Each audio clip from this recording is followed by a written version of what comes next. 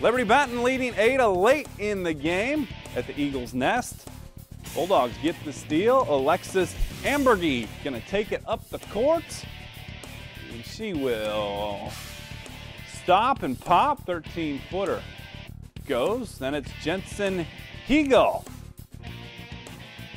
Gonna get some nice points off the bench, extending that Lady Eagle lead. I think it was 75-28 at this point. Pass inside to Morgan Sutton. She's rejected by Colby Kolkajoff. Keeps it in bounds. Nice hustle. Then Eagles attacking. Hegel goes coast to coast and finishes. Rachel Myers enjoying this one. 27 points for the future BG Falcon as Liberty-Benton wins this one.